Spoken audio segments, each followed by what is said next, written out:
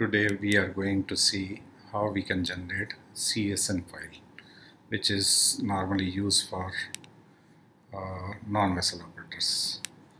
Now first we will get into documents and vessel. Vessel IMO code has to be entered, then name of the vessel.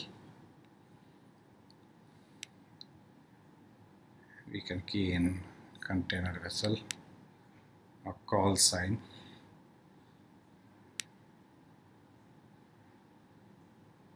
then ship type, nationality of the vessel. Now in voyage information, only minimum have to be IMO of the vessel. I can just copy from here, from vessel details, and I'll copy it into the box. Okay, only nominal details have to be filled. We are required to key in this voyage number, then VCN, which we can get from Icegate website, or we can call vessel operator to give these numbers. FI, port of arrival has to be entered. Then this is very important. This has to be selected, your registered type. Then this is the PAN card of authorized person registered under SCMTR. Ship line code is not required to be entered for you, but we can key in some CSN file. Authorized carrier PAN, this has to be the PAN of ASC registration. Master name is not required in CSN, but we are entering any dummy data. Then terminal operator code, this is also, you can specify anything. This vessel operator will have their own data. Call purpose code, this is not required in CSN, but we can enter any dummy data. Cargo description, this is also can be any dummy. Expected arrival and departure dates are also not mentioned in CSN. Lighthouse due, you can mention it 0. That's it. That is the only things we are required in voyage details. Now we'll get into cargo arrival. These are the main details you are required to key in. Vessel IMO, then voyage number, BL type will be receipt port INXY1, BL type will be straight BL, and this will be the your BL number, and previous declaration flag no. Then this is very important, consolidated PAN is your PAN of your vessel operator, not yours. So whoever is responsible for filing SAM, PAN of that entity has to be entered. Arrival port LKCMB, then entry port INXY1, then next port of call same, line number 1, item type you can key in other cargo, and move will be, we can keep it TI, domestic transshipment. So for domestic transshipment we are required to provide this port of CFS or ICD location. This you can type in. And nature of cargo will be containerized. Number of packages, I am just keeping it 1 and selecting container. Okay, for transshipment cargo we are required to key in transshipper PAN and transshipment bond number. Consignor name as usual, we'll key in some data. Consignee name, notified party, and just entering any data here to show you how we can move forward. PAN of notified party. Then these are the normal fields which we are used to entering such kind of data. Then street address of notify city, I'll just move it quickly. State, the foreign state, and consignee state, this Gujarat, then state of notify.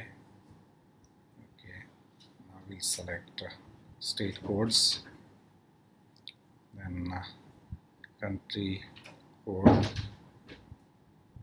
we'll select Sri Lanka. Okay, now India. Postal code is not required in consigner. We can key in some postal code here, and gross weight 100 kilograms. Okay, that is cargo information we have entered. Now marks and numbers and description of cargo, and we'll click save. Now get into cargo items. This is the new feature I am introducing now. HS code you have to key in, then once we click on automatically it will populate default values, and this is useful for entering faster data. Then container number details are to be entered. I'm just keying in equipment number, that is the container number, and it should be 11 characters. Okay, now type is, we have to select a container CN, an ISO code of container, load status FCL, seal type I'm selecting BTS SL, then seal number. Agent code is the PAN of agent whose container is, this will be checked against a container bond while entering, and this package weight we have to match with cargo information. Then I'll click on save. Now cargo itinerary also you can fetch by automatically it will populate INIX51 to CWC, then LKCNB to INIX51. Now that's the information we are required. I've just completed one BL. Now we will assign this job number. We'll search this IMO, then we'll assign any job number for reference. Now job date, rotation number, this is to be assigned. This you can get from vessel operator. Then click on save. These are the only entries. Now we'll generate the CSN file. The CSN file is for shipping agents. Data is validated. Now generate, I'll click on generate and save it on my desktop. I'll just open this file and show you what kind of data is in the file. I'm just opening in any text editor. Now these are the data which are part of CSN. This is SCE, that is CSN for entry, and this is for arrival. Now what we'll do is, I'll try another thing. I'll import some data from Excel. This is recently created. I'll just show you how we can import Excel data into our system. I'll download this BL data file. There are some sample datas which are not checked, but I'll just open that file also and show you.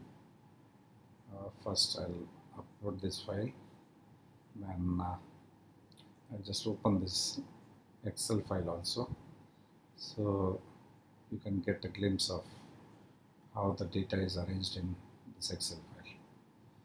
It's opening up. Now while the file is opening up, I'll validate till now.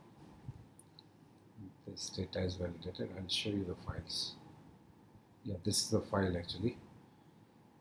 This you can download and see actually how the data is arranged.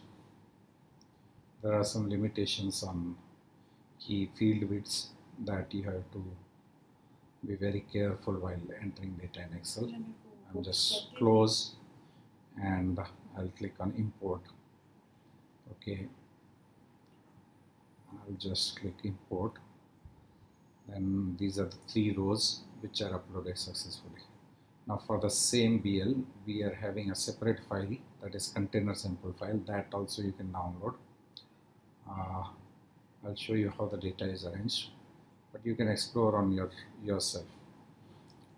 First column is BL number. Based on this BL number, containers will be populated. So for first BL, there will be 2 containers. I'll just upload this container data and click on validate. That is validated successfully. Now import. Okay, now get into cargo items. This also is Excel format. I'll just upload this file.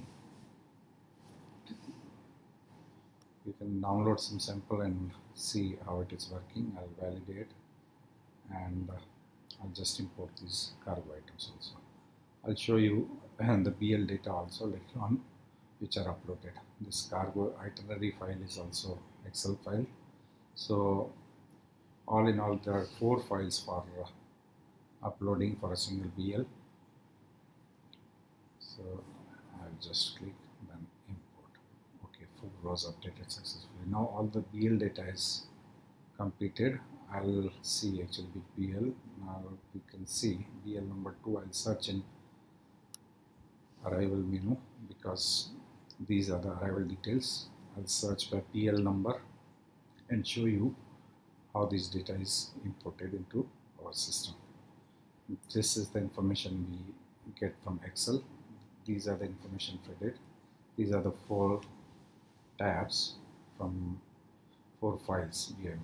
Now we'll try to create the CSN file. I'm not sure actually does it validate or not. We'll see. And okay, now these are the errors. These are the mistakes in the files. Equipment container seal type is not given. Then packages of cargo is not matching. These are the data. I'll search one BL number and show you this seal type is not given, and number of packages has to match with in equipment also, in cargo items also number of packages has to be matched. Okay, now this is the first error. We can see the packages number of packages 5 mentioned here. Here we can get 20, 20, 24 times 20. So it matches to 80 packages. So it should be 80 or 5 here. Okay, these are the dummy data, but I'll rest it to you. You have to rectify these errors either in your Excel file, or you can manually correct these errors here and generate the CSN file. You can just edit and seal type. We can select same way. We can update all of the data also. Okay, now these you can do it yourself. Error are showing up